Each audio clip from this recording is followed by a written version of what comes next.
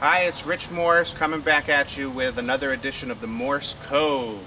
This house I just bought the other day, 21 Kingswood Drive in New Haven.